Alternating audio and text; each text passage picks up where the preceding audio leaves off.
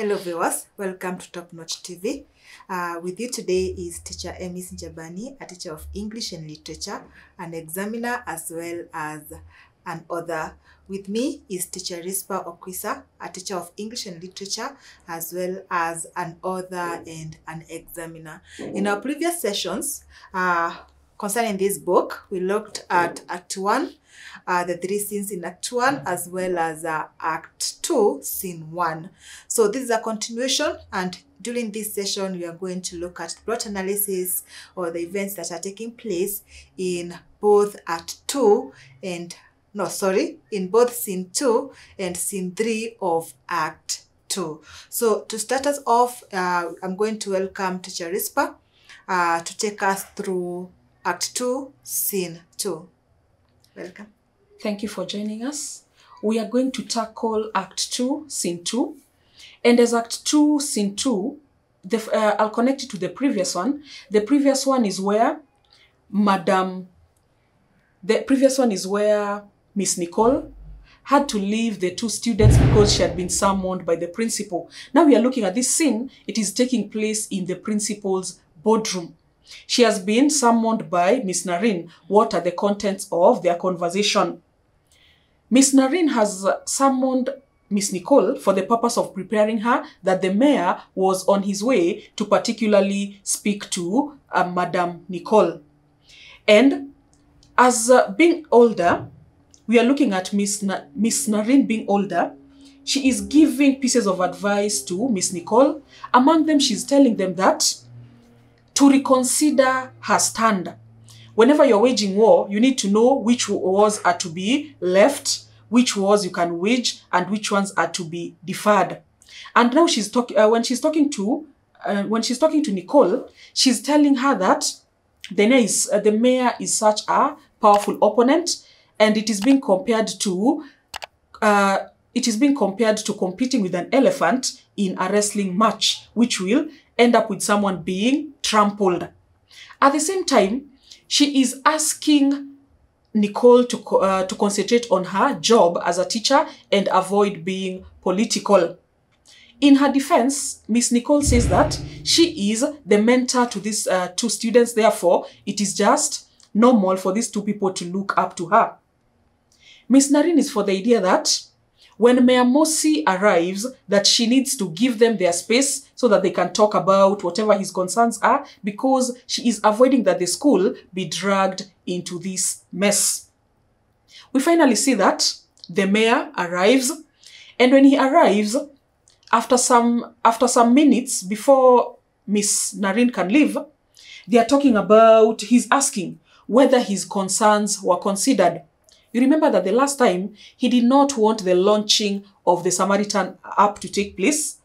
And in his to his question, Miss Nicole replies that she had taken up his concern to the Ministry of Education, the ministry concerned, but then they had replied through the principal and they had sent a copy to Mayor Mosi, but then Mayor Mosi had not received that copy of the letter because, as he puts it, his tray is full of letters. He is a busy person, therefore, it might have escaped his scrutiny.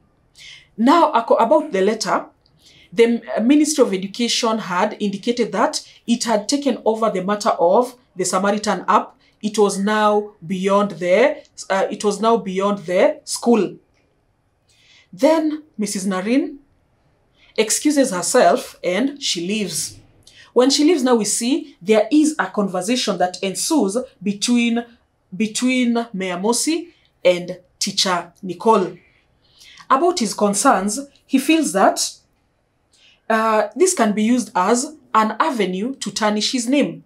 Therefore, he still holds his stand that they need to get rid of this Samaritan application. He feels that it will be an avenue that he'll be defamed, and about that, Miss Nicole is telling him, if at all they defame his name, he has an avenue of taking up the matter with the courts, the court of law. And now the mayor is asking, how will I be taking up the matter yet? People are posting anonymously. Miss Nicole makes him to understand the people are posting anonymously to the public. But then when it comes to the people who are running that application, they can unmask the identity of the posters. And if someone cannot substantiate their concern, they can be taken before a court of law and they can be prosecuted. Upon hearing this, Mayor Mosi is apprehensive of what the application can bring to light. Therefore, he's trying any avenue. The first avenue he was trying is to have a talk with Miss Nicole because he believes she is wielding the power. She can control this information that comes through the application. Now, the other way he's trying to control the information that comes through the Samaritan, he says, then why don't you portray me in the positive light? In other words, if any information that comes through and the information is damaging, that it should not come to light. But then when it is, the information that portrays him in positive light is the one that he allows, it comes out. After that one also, that attempt also fails, he decides that he will use bribery. He's asking Miss Nicole, could you name your prize? Monetary prize, whatever the amount of money is, I will give you the money. He's attempting at bribery and he is using money. Miss Nicole even threatens him at that point. Do you want me to give this information to the Samaritan app that you've been trying to bribe me? Upon which the mayor is scared and he backs down. But the mayor seems not to be finished. He's still trying other ways. He also goes ahead and says, now that you said you want to commercialize the application, that the people who have come up with the application, there is some money that will come back to them. Why are we looking for these investors far away? Yet I am here. You can just make me the investor. I pump in my money, and all that is in a bid to control the information that comes through the Samaritan app. Once he sees that this one is not working, we are seeing that Mayor Mosi now is resorting to throwing people under the bus. He is resorting to betrayal. He goes ahead betraying his colleagues and portraying them in the negative light. The first one to face his wrath is his assistant mayor by the name of Ramdae. He accuses, now you're trying to portray people in the negative so that you can portray yourself as being the good person. Mm-hmm. He goes ahead and says, Ramdae, first of all, he is someone who is messing the projects of the municipality. And he gives a case, for instance, the tarmacking of the roads that was done haphazardly. This can be found on page 62. Further than that, to defame Assistant Mayor Ramdae, he goes ahead and talks about the way this person is swindling people off using land. He can sell the same piece of land to about 10 people and he is giving them fake title deeds. Away from Ramdae, now we know they have already picked their positions. Some people are pro-Mosi and other people are against Mosi. Now the people who are against him are the ones who are being portrayed in the negative. He also goes ahead and he's talking about the Secretary to Health. The Secretary of Health by the name of Ted. We are learning that all the information is giving about Ted, among them things such as he ate a whole hospital. That is the use of personification. Now with the use of personification, eating a whole hospital, what was he talking about? He's talking about he gave the tender to relatives and allies and together they squandered the money that had been budgeted for the health centers. Then in place of the health centers, they ended up putting up some sheds, something that looks just bad so that they can justify the usage of that money. We're also learning about Ted, that this man used to be a DJ and he was responsible for a lot of noise pollution. Away from that, now you see every person is being portrayed as someone very negative. This man has eaten a whole hospital. He used to be a DJ who was responsible for noise pollution. And he used to make a living out of pirating other people's music. And then how did such a corrupt person get into office? We are learning that he was voted for unanimously and especially by the youth. He was appealing to the youth. He was appealing to the youth people. They were the ones who voted him in. They were attracted by his style of dressing. For example, he used to wear ripped jeans. But away from that, we are looking at Ted being someone who is not fit to be a role model. He is a drunk, and he is usually smelling like a brewery. And apart from that, he is also illiterate. That is just some of the shade that Mosi is throwing to his opponents, the ones who have already skipped camp. They are no longer with him, therefore he's portraying them in the negative light. We still move further to another person who has been portrayed in the negative light. We are looking at Simo. What has been said about Simo? Simo, we are learning that he is someone who has been intimidating people, that he has a law degree, yet he has not stepped a day into a law school. In fact, we are learning that he bought his qualifications from the back street. And about Simo, we are learning that he is associated with outlawed gangs that make people to disappear. And away from that, he has his hand in drug trafficking. And when we are talking about his family has also not been spared. We are learning that his wife is a drunk and the son is constantly in and out of rehab. So even if Simo is into drug dealings, we are seeing that Kama has not spared him, because his child is also a drug addict who is in and out of rehab constantly, and the wife is also a drunkard.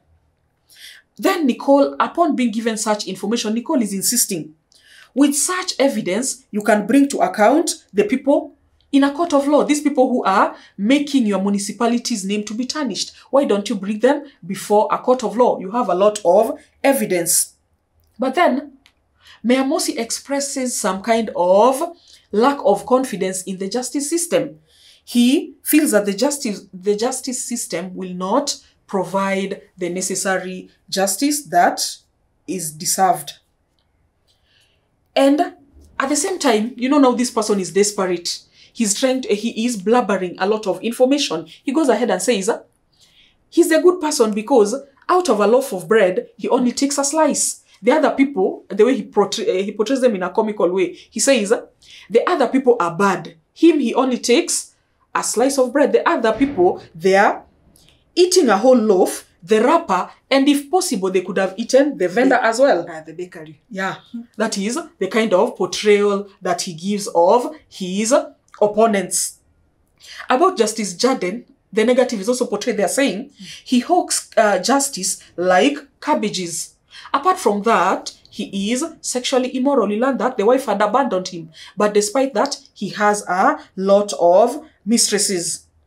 Then after saying this, Nicole now feels, then you should be supporting me with the application, because it can hold to account the corrupt leaders and make them to be prosecuted. When she says that, now we are looking at Mosi loses it. He says he feels that the Samaritan now he is now almost sure that the Samaritan is a political weapon meant to destroy his career. We are moving into the last bit of our scene 2, episode 2, and it is talking about Mosi faulting the application. Now that all his manipulations have not worked, he now starts to fault the application. He says, the teachers are the ones who are solely responsible. They're the ones who are raising people. They are raising the generation of tomorrow in a negative way. For instance, how can they be saying that the police force can be replaced by some robots? According to him, that will now give people a negative look into the police. They'll be looking at the police and they'll be seeing negativity. And he feels that the app is not out to solve a problem, but it is in fact being used to advance a political agenda. At the end of it, as we are coming to the end of this scene, we are seeing that he orders the deletion of posts in the Samaritan. And what if Miss Nicole does not adhere to this? He says there will be dire consequences. Now we see when he walks out, he is already in a foul mood. That brings an end to that particular scene. My colleague will continue from there. Thank you, Tr.Risper. So that is the end of scene 2 of Act 2. Now we look at what is happening in the next scene, that is scene 3 of Act 2. Now, our viewers, I want to take you back a few steps into the beginning of this act. That is no, actually the scene 3 of Act 1.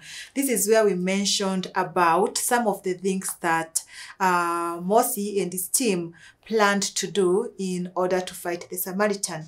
We have our whole episode on that scene, and I want to relate what we have now here in this scene with what we discussed in that scene. We said they had 5 things to counter the information that is on the Samaritan app, and one of them was to have Mosi go talk to Teacher Nicole. So this scene that Tr.Risper has talked about, it is now Mosi trying to effect that. Go talk to Teacher Nicole nicely and have her filter the information, but clearly you can see that it did not work as they had expected.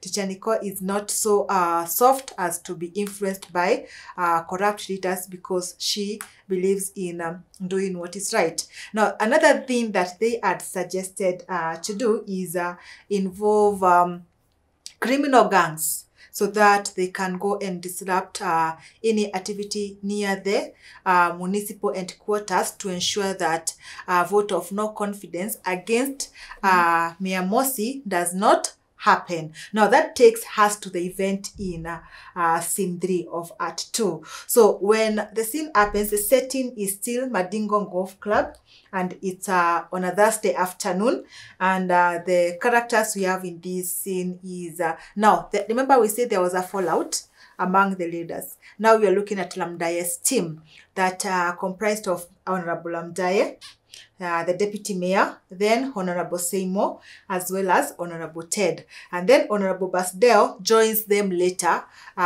towards the end of the scene. So when they gather, now they are talking about how they are meeting to pass a vote of no confidence against Mayor was disrupted. So we can see that when they say they are going to involve their criminal gangs as well as the police, that is the Red Eagle, as well as the other one was called Red Soul. Ghetto Boys. Yeah, the Ghetto Boys. Thank you for that. The Red Eagle and the Ghetto Boys, as well as the police, actually they followed that to the letter. They were equipped with tires and all that, and tear gas and stones, and they disrupted the meeting. So jokingly, they are talking about how they were able to outrun the gang and how they were able to escape an art. And they're also talking about how they did not actually anticipate that. They had not seen Mayor Mosi from that perspective. They didn't think that he's going to act to stop the vote of no confidence from being passed. So it took them by a surprise. They were surprised. The attack was a surprise, but they were able to outrun that. Now they are convening, having a meeting to see the way forward. Now that they were not able to meet. They were not able to move or to pass a vote of no confidence against the mayor. What is the way forward? So here we learned that Ted had been tasked to go and assess or maybe see the situation on the ground. How many members of the chamber, how many councillors, how many aldermen are ready to support them in passing a vote of no confidence. So when Ted reports after his investigations, he says that the members of the chamber are categorized into 4, and he says the first category is the indecisive category. Those people who can't make a decision. They sit on the fence. They don't know. Actually, there is that one alderman, they say that he does not even know when to eat. He can't even actually make a choice of what to eat, when to eat, and so on. So they just flow with the flow. They say there is another category of the members of the chamber, and that is the headless. The headless are like just like the headless chicken. They can't think. They don't have a mind of their own. They blindly follow the leader of their ethnic group. So if their alliance is with Mayor Mosi, they follow everything that Mayor Mosi says. If their alliance is Honorable Basdeo, the opposition leader, they do everything that Basdeo says. You know, in politics, our viewers, people always have allegiance to a certain politician. If it's the current politician, he has his own people. If it's the opposition leader, he has his own people. Now, these headless members of the chamber did not think for themselves. They just did whatever their head said without questioning. Then there is the third category, and that is the entrepreneurial type. Those are the people who want to make money out of every situation. So when they were approached by Honorable Ted and they were requested to support them to pass the vote of no confidence against the mayor, they said that first money has to exchange hands. It means that they are corrupt. For them to side with Honorable Ted, they don't care if Mayor Mosi is fit to run the municipality or not. According to them, how are they going to benefit in terms of money, monetary terms? How are they going to benefit from this whole situation? So they say that they are going to join them the moment money exchanges what? Hands. Meaning they want to be bribed. For them to actually join Ramdaye and Ted and Seymour's team. Then we have the fourth category of the members of the chamber. That is the independent-minded category. These are the people who do what they think is right. They are not influenced by anyone. They are not influenced by any situation. And they don't actually listen to anyone, and they are known to serve no one.